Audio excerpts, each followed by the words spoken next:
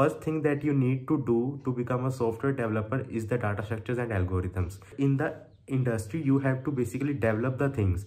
You have to do web development, you have to do Android development, you have to do machine learning, right? You are able to work on the best laptops in the market like MacBooks, not for the show but to actually do a high scale development.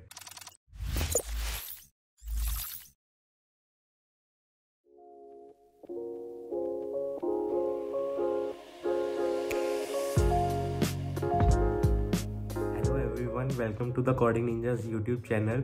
Myself is Shesh. I will be taking you through this video of how to become a software developer, and we will be discussing like what are the requirements, what are the skills that we need to develop, and how we can develop those skills, what are the roles available in this industry, and what are the perks of being a software developer. So guys, if you like this video, then comment, like, share and subscribe to the Coding Ninjas channel for more such amazing content. So without wasting more time, let's begin. So guys, first question is that whether you can enter into this field. Lot of people ask like they have not done programming, they are economics graduates, they are law graduates, but they want to enter into the software industry, looking at the perks of being a software developer. So guys, the answer is yes, you can enter into the software industry. It's not like that you will be getting 1 crore jobs, but yes, decent jobs are available in this industry. Since every business is going online, automation is taking place, so basically lot of jobs are there in this industry. You can definitely take up any of the software developer roles available in this industry. So guys, but before any taking up any role, you are a fresher, right? You are entering into the software industry for the first time. So before you will be tested upon any of the roles, specific roles, you will be first tested upon the problem solving skills. They will test whether you can solve a problem, how you think of a solution to a problem, how you try to optimize it. Suppose you think of a solution to a problem, right? It takes up more time than the other solution, so how you try to optimize this. So basically you will be tested upon data structures and algorithm skills first, then the particular role, right? So first thing that you need to do to become a software developer is the data structures and algorithms. Basically you need to improve the problem solving skills. So guys, how you can improve data structures and algorithms and how you can do so, there are amazing courses available on Coding Ninjas website like C++, Python and Java, right? So you can take up any of those courses to basically learn data structures and algorithms. They will teach you from very basic till the very much thing that is required, right? So you can take up any of that course, or you can learn from YouTube also, or any free resource available on internet. But DSA is the first thing that you need to do. And then you need, since I am assuming that most of the people are not computer science graduates, so they may not have done the computer science core subjects like object oriented programming, operating system, DBMS, computer networks. They are not basically acquainted with these subjects, so they need to learn about these subjects as well. So from where you can learn, see on Code Studio we have a guided paths for you for each of these subjects. You can visit there. Code Studio has basically a lot of interview problems, interview experiences and guided paths to basically make you learn all these topics. So Code Studio has guided path for operating system, for computer networks, for DBMS. So you can visit there to learn about these computer science core subjects, and you can do anything else also.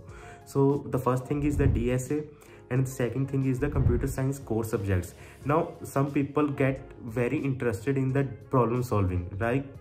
Like they are very interested in solving the problems based on data structures and algorithms. Therefore they enter into the competitive programming. Now it's really your wish whether you want to enter into competitive programming or not. So problem solving skills up to some level is required, so that you can develop using Code Studio problems or lead code problems as well.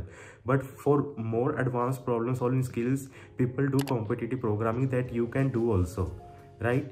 Now after doing DSA, computer science core subjects and competitive programming, if you wish, you have to enter into the real basically software engineer world.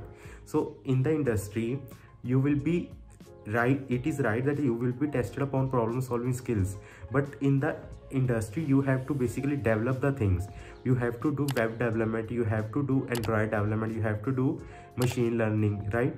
So there are, let me first mention what are the roles available in this industry. So you can become front-end developer, you can become back-end developer, you can become full stack developer. There are various roles, other roles like data scientist, QA engineers, and C++ developer, Python developer. There are various roles available in this industry. So see, you have the basics, right? DSA, computer science core subjects. Now you have to do something in the development also. You can basically decide, I will be applying for a particular role like front end, yeah, or full stack developer, or app developer, right? So you should be prepared for that also. So you can do any development course like Android development, web development, and you can learn how to develop things, right? You can develop some real life projects as well to showcase those projects in your resume to better reflect that you are a good candidate for that particular role. So you need to do development also to show that you are a good guy for that particular role, right? So this is all about like what you need to do to enter into the software world as a beginner, as a fresher, right? So what I have mentioned is like DSA, computer science core subjects, CP is your wish, and then development also, right? Now after this, let me tell you what are the perks of being a software engineer. See, first thing is that you get well paid jobs, right? They are good to earn a good life. And second thing is that timings are flexible in software engineering. If you are productive at night, then you can work at night. It's not like 9 to 5 job. And you are able to work on the best laptops in the market like MacBooks, not for the show but to actually do a high scale development. So these are some of the perks. And one more thing, you are going to learn a lot while developing apps or websites during your job. It's a basically the learning curve is exponential in the software engineering. You will not only work on app development, web development, but you will be learning about other skills like machine learning, data scientist skills as well. So this is very, I think, cool job. You will be learning a lot along with your current job, right? So this is all about this video. I hope you liked it. So for more such amazing content, stay subscribed to the Coding Ninjas channel and keep supporting us. So stay safe and keep learning. Thank you.